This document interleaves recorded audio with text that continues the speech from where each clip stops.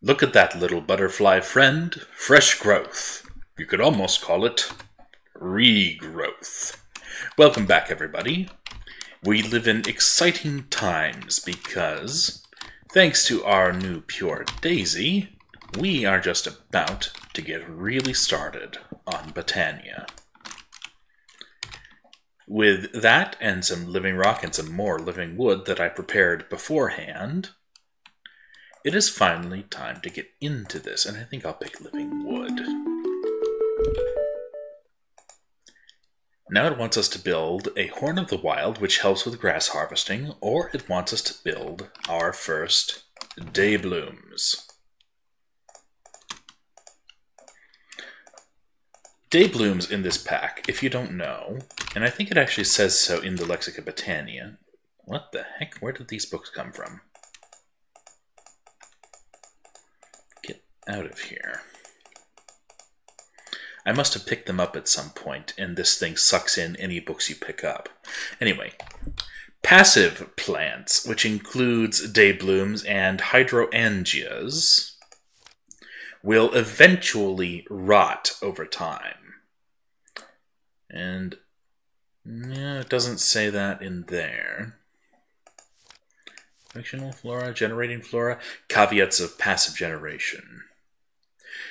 Passive and active. Passive flowers are those that simply create mana using a completely free resource, such as the sun or water. Active flowers require some sort of resource to transform into mana, be it renewable or not. At the start of a botanist's career, only very basic and rudimentary passive flowers are available, like daybloom or nightshade. These flowers are required to advance on to more potent and effective active flowers, but they should not be relied upon, aside from being a stepping stone, as all passive flowers will decay into a dead bush after 3 days of work. What the heck? So, as the good book says, we have to be very careful about when we place our flowers. Thankfully, since we have a bed, we can actually force it into being daytime, and the time that the flowers tick down is just a raw value of time. They don't actually count the days. Speaking of, it's getting dark out there. Between episodes, I crossbred some plants a little bit as well. Here you can see I have raspberries, I have cucumbers, I have chilies, which are both cucumbers and chili are both descendants of these sweet corn, so they can both crossbreed off of it. I have blackberries, snowbells and garlic, and I also have our first couple of regular flowers, which I will be crossbreeding, trying to get us all of the dye flowers, which are the first step to getting the Botania petals. So we're making really good progress here. So, getting into Botania, we're going to have to make some day blooms.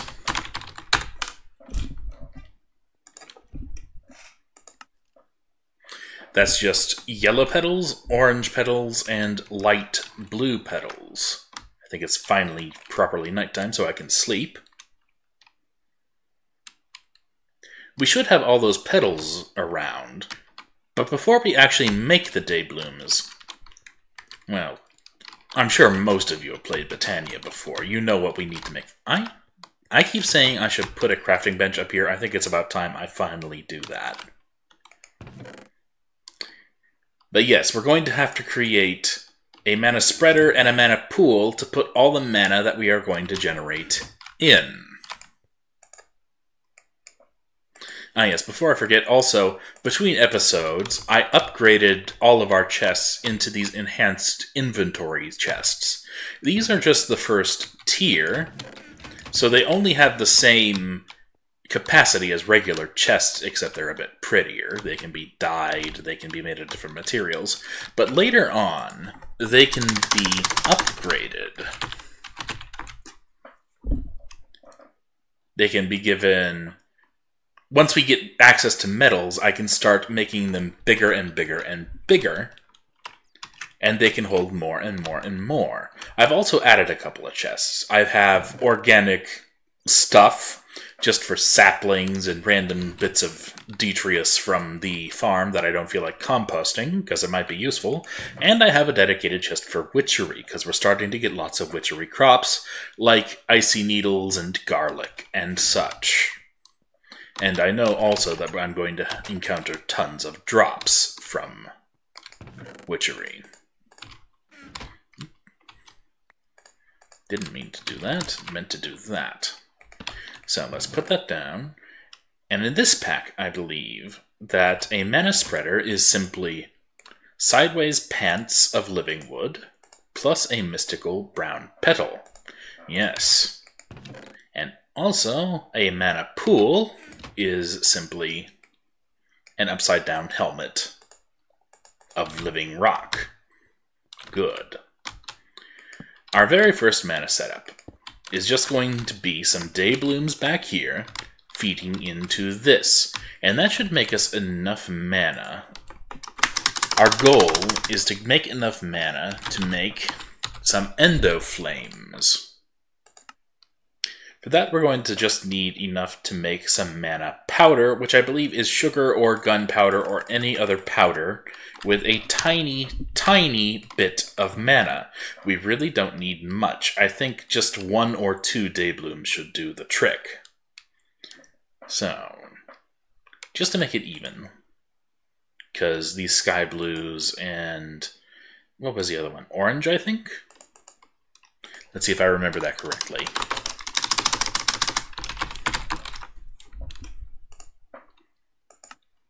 Yeah, 2 yellows, an orange, and a light blue. That should be enough to make 2 day blooms.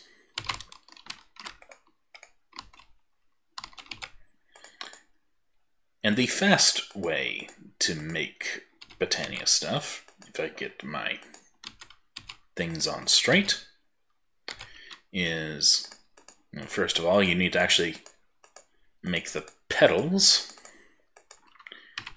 But we put those in the right order. We make our first one. We get our Chivo. And then we can just right-click with an empty hand and fix the water problems that apparently are happening. But yeah, that is how you quickly make tons of flowers if you're just making more than just 2. Let's just put these here. And yeah, that is a quest. Oh, we get more day blooms. Excellent.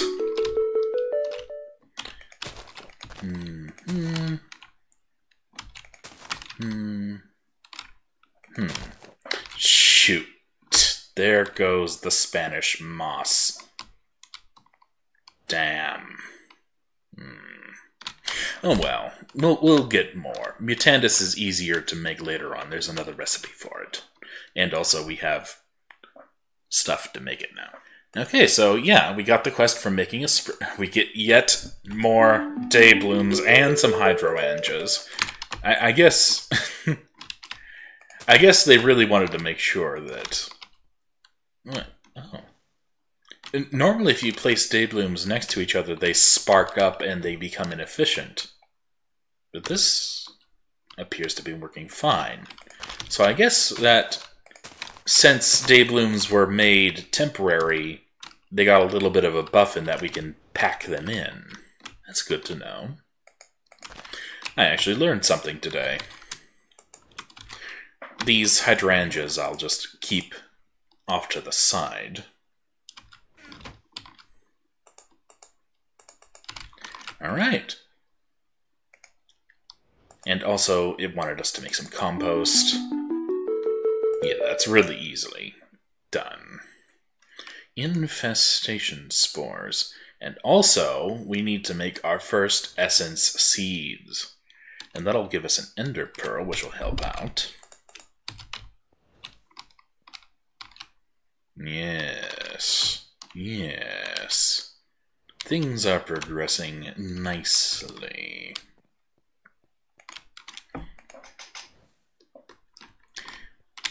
I should also make a wand of the forest. What color do I want my wand to be? I think just lime green.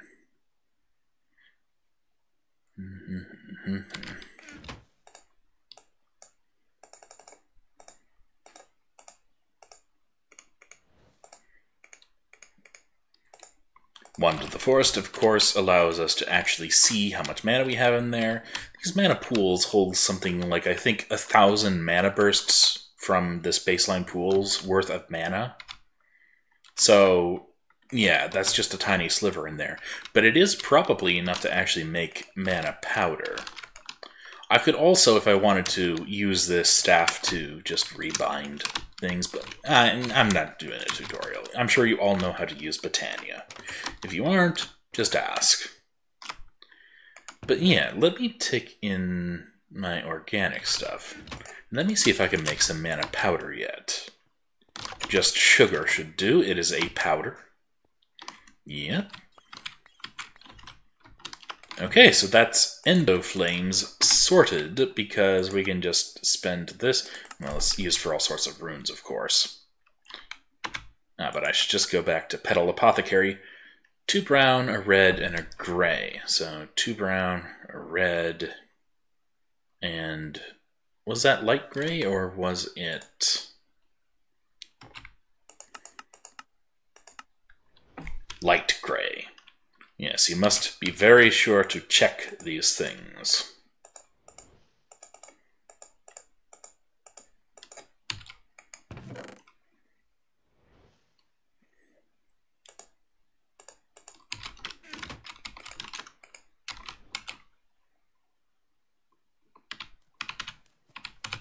Oh, and of course, 2 mana powder.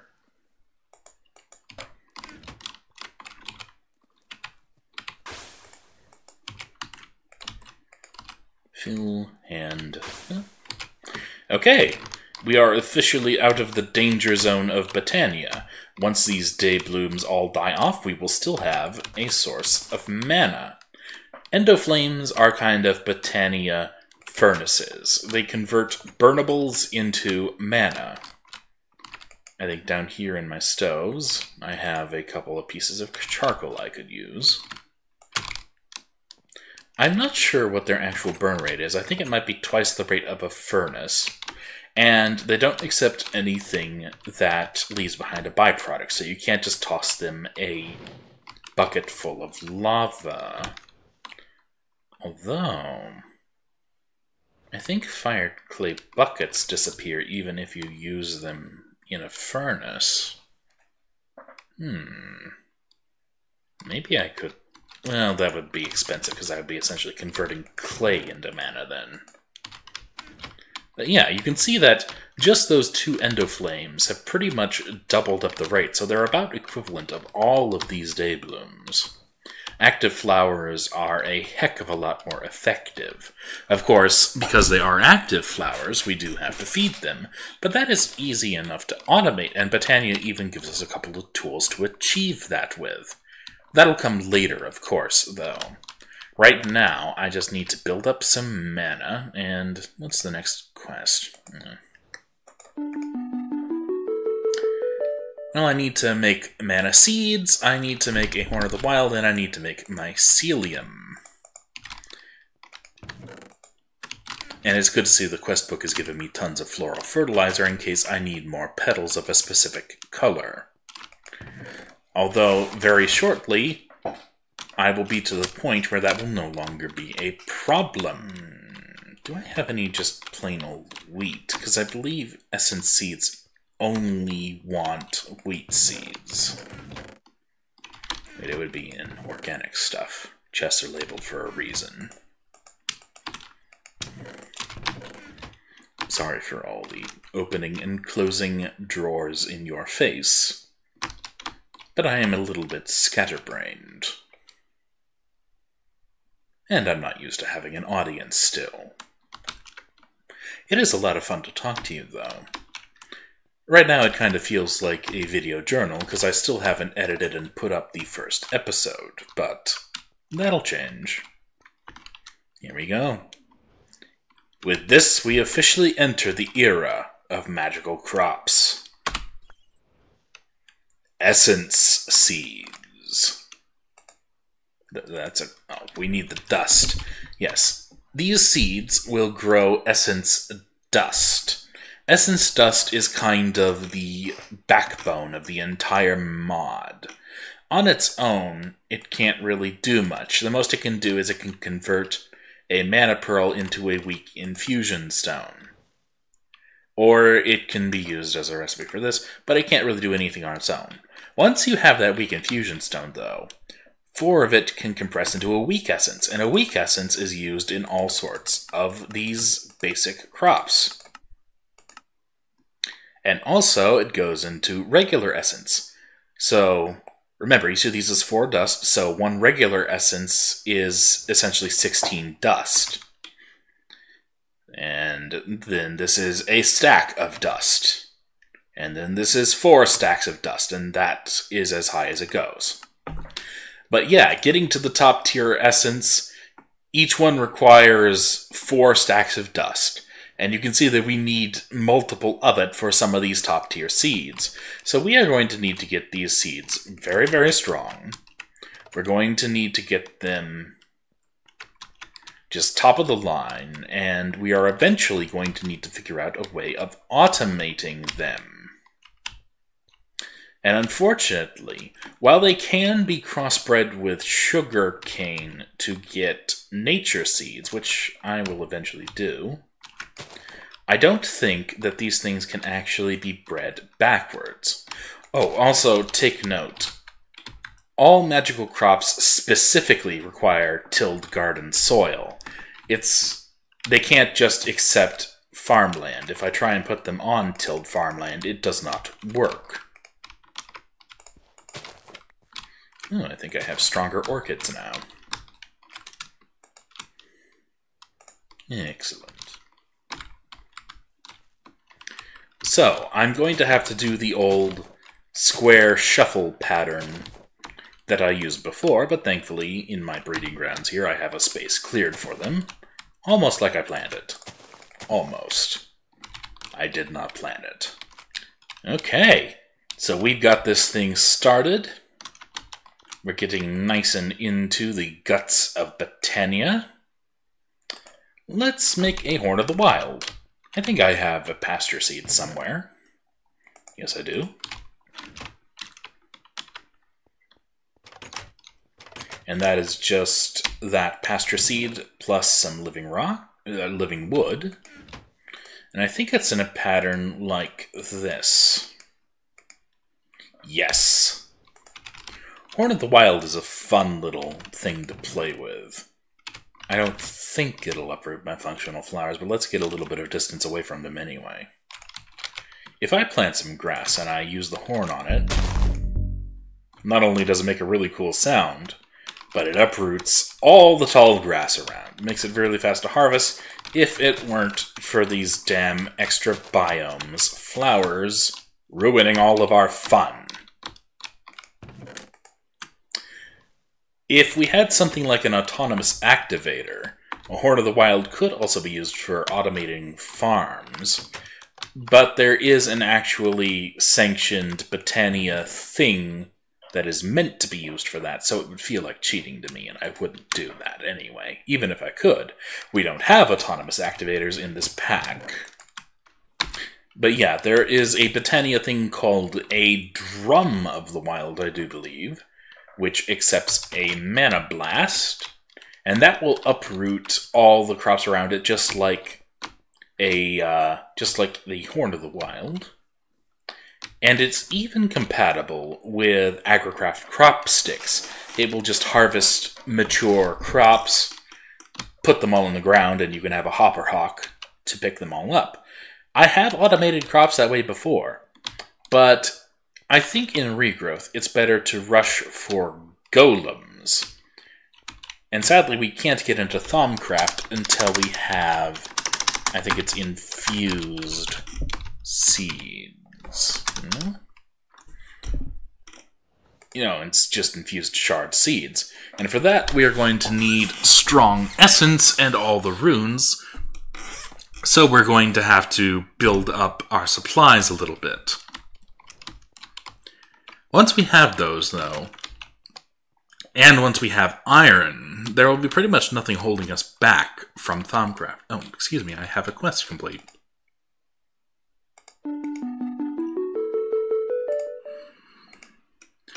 Okay. This first chapter is going pretty well. Oh, yes, also, I have this quest. I didn't turn in any of these quests just so I could document what I have done between episodes. I have cactus, I have pumpkin, cucumber, sweet corn, chili, blue orchid, poppy, dandelion, blackberry, melon, barley, artichoke, snowbell, garlic, and raspberry seeds, all either maximized or in the process of being maximized. And I'm about to have a couple more types of flowers, if only these dandelion. Am I mistaken? I think these crossbreed with dandelions. Yes, they do. They make daisies. Well, we've got the first generation of essence seeds cycled, and as such, we have enough essence powder to do this quest. It gives us an ender pearl, and its next demand is for the natural essence, which I'm already working on breeding over here. Nature essence is just essence plus sugarcane.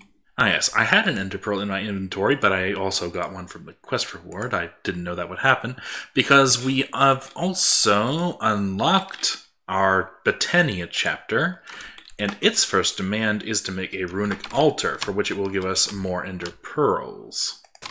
Red tulip. Excellent.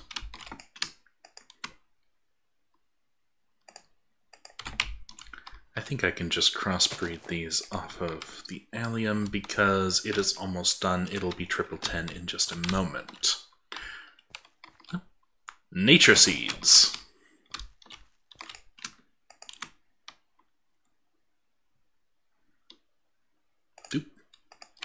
And unlike the essence seeds, these actually can be crossbred with just the sugarcane, and they can reach 1010 very, very quickly. So, before I got distracted by all the plant incest, my goal was going to be to make a runic altar. These dayblooms are still going strong. So, to make a runic altar, before I get ahead of myself, we need either a mana pearl or a mana diamond, and we just surround it with a little bit of living rock. To make a mana pearl, because we don't have diamonds, we just throw this in here. And with a little bit of living rock, we have our runic altar. And that'll give us the 2 ender pearls that we're going to need in a little bit to make ender seeds. And if I remember correctly, I think I might actually have... Yeah. Okay, I have everything... I have all the hard parts of ender seeds built up. Also, to use the runic altar, I need another spreader. Let me move these out of the way. We have a lot of magenta, and I don't think magenta is used for a lot.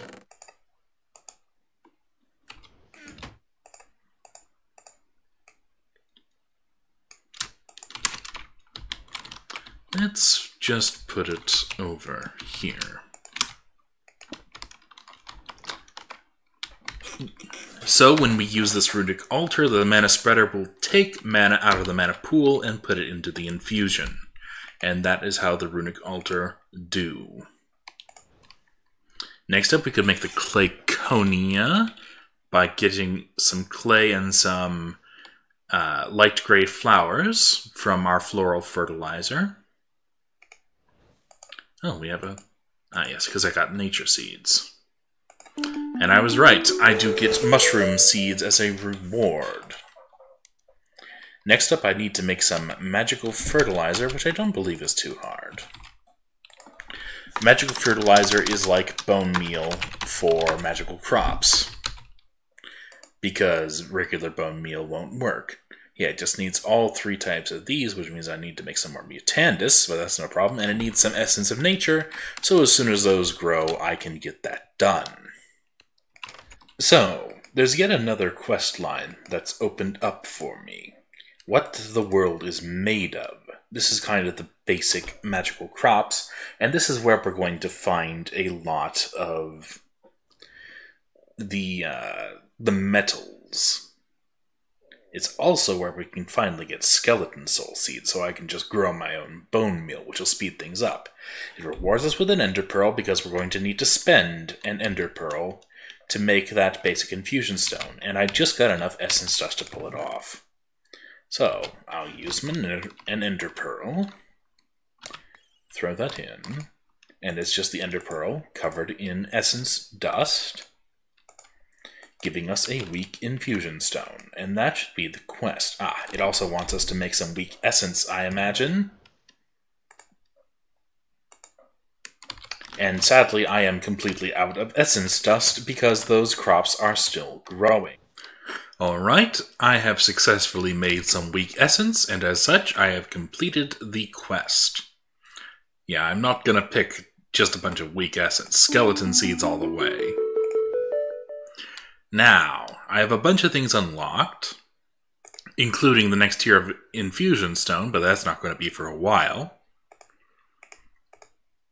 It's asking me to make a bunch of different types of seeds, and it's also giving me a quest, a repeatable quest, to turn in a bunch of floral orange powder, some essence, and some clay to get this essence of copper. Now, why would I just want essence of copper on its own? Well, it's because if I want to make copper seeds so I can actually grow copper, I'm going to need 4 of that. So in other words, I need to get myself a stack of clay balls and a stack of floral orange powder. Put that onto the onto the runic altar, excuse me. And that will finally make me the means to actually grow copper. I have got a little bit of work set out ahead of me, needless be said. But that is why I've been growing these flowers downstairs. Because these simple dye flowers are going to be the gateway into these Botania mystic flowers, which will give me everything I need to complete all of these essence quests relatively quickly. So for example, to get mystic orange, I'm going to need yellow and red. To get mystic red, I'm going to need red tulip and poppy seeds. And over here I have maximized poppies, and I have red tulips just one step away from being maxed out. Actually, that should have given me red already. Yeah, it's just regular garden soil. So it's only been bad luck that I haven't found these mystic red flower seeds yet. And these mystic yellows are going to be dandelion plus orange tulips. So yeah, I have more flower breeding to do, get all the baseline flowers. But that won't be too much more work, especially not compared to everything I've already done. Figure it's about time we start setting up some bulk crops on the surface. Our first crop isn't actually going to be a magical crop or anything like that. It's going to be something to help us make more of everything. Oh, I'm sorry, I need to... Silly me. I need to till this land, because I am putting down pumpkins. The thing about pumpkins is each pumpkin breaks down into 4 seeds. And with maxed out pumpkins, like I do have, you get 4 pumpkins. So each one of these will produce 16 pumpkin seeds.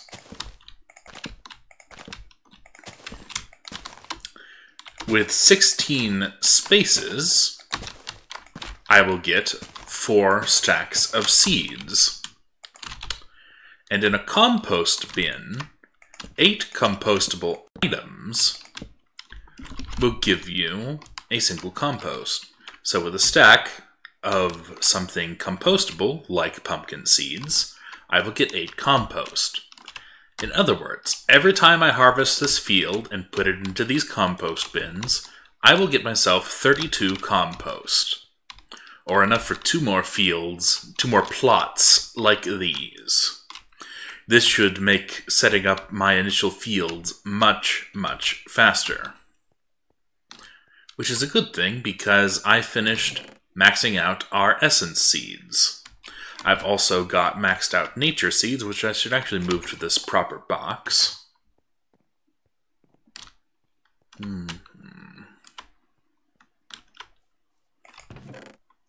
Here they are. And I'm working on skeleton seeds. And actually, while I'm here, I have enough room down there that I could probably... Let me just get a piece of wheat to make a regular old seed. Oh, of course it's in here. I think that's the second time that's gotten me. Yes, let's just get some regular old seeds to make some regular old essence seeds, which we compare with our 2 ender pearls and our 2 mana pearls. And I believe it is just 4... No, well, I already have. And let's see here. Uses for mana pearls on the runic altar. Yeah, 2 of those, 4 of those. Let's make our very first magical crop. The 4 essence, the seed, the pearls, the other pearls. It starts to put mana into it. It will take a bit of a moment because we have a very slow spreader and there's only 1 pointing on there. And it will need a piece of living rock to finish it off. It isn't just runes that require that. If you look very closely, you can see the... yeah, well, you could see that it was ticking up and changing colors. And I forgot to put this on my bar. And there we have it. Now we have all the ender pearls. Yes. Things are progressing quite nicely. I also just realized that that is a quest. I think on these, I am always going to pick the essence. The non-specific essence, rather, because that gave, like, 3/4 of it back. And later on, the level of essence we're going to need is going to be very, very expensive. By the way, the essence of ender we get from this, 8 of it will give me 2 ender pearls, or I can use it for tons of decoration. And I can use it to make these end portal placers, which will give me a portal into the end, or ender stone. And that is one of the magical crops that has more uses. Usually it's just 8 or 9 of them will give you some ore. And that is more or less how magical crops work. While derping around, I decided to make some magical fertilizer. Just filling out the quest book. Obviously, we're going to pick Mutandis. And we can use this to... no, we really can't, because I'm not going to speed up these side ones. I'm just going to use it to grow the center one. Well, we can hold on to that for later. And actually, while we have all this Mutandis on hand, let's see if we can find some witchery saplings. Those pumpkins are almost grown. Once that whole field is filled out, I'll go and scan all the seeds. And then just... Fern. Rowan!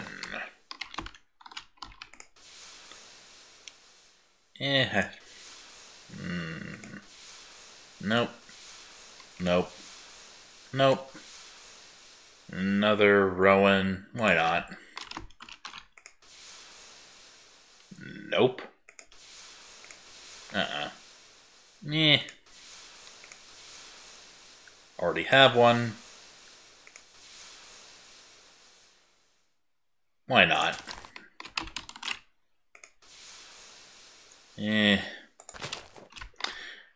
Well, that didn't go well. Oh well. Okay, next up I have some essence seeds growing in our next plot. I'm getting a nice supply of compost into the magical crops chest over there. And I decided that I would turn in the materials to make a clayconia through the quest book. I went through about a stack of floral fertilizer, getting all of the light gray flowers for that. And if you look in this Botania chest, these are all the petals I got from a stack of floral fertilizer. Yeah. Getting a full 64 orange petals, not to mention we're going to need a bunch of other colors too for other elements. We are going to have to get those Botania flowers up and going. Anyway, the clayconia is a bit of a funny little beast. If I get myself some regular sand... Accidentally hit the wrong thing, I think.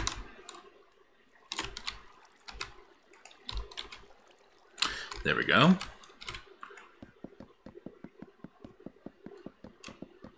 Yes, just make myself a little bit of sand.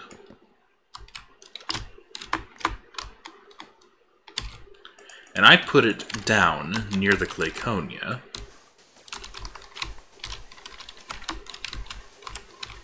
It all turns into clay balls.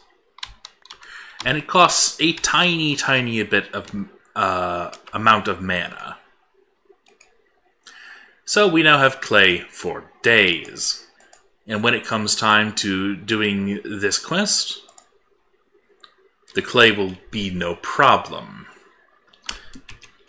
The essence will be no problem, and very shortly the floral powder won't be a problem either. Because we have... well, we have magenta flowers currently cooking. We have blue flowers almost all the way done. We have yellow flowers, which I just got, and I'm trying to get my second generation on them now. Almost all of our dye flowers are done. And we have fully grown red and white flowers. And I believe that Mystic Orange is just red and yellow. So when I get another yellow, I can start just crossbreeding it with the red to get myself Mystic Orange. Once that's maximized, I can just get all the floral powder. But I think that's a good place to stop for today. Next week we have the promise of finally getting some metals into our pocket. Copper. Copper will give us the path to start on mariculture. It'll give us the ability to start upgrading all of our chests. And it'll be the start of industry for all of us. With copper we can also, I believe... let's see, what does a crucible furnace cost? Let's see, it's just burnt bricks and heating components. And those, I believe, are... yeah. So we're going to need iron before we can get into the crucible furnace part of mariculture. So that's a little bit farther. But I believe that iron is the very next one we'll unlock after that. So, we are finally making some progress. Next episode, I will... yeah, get us some copper. See you then.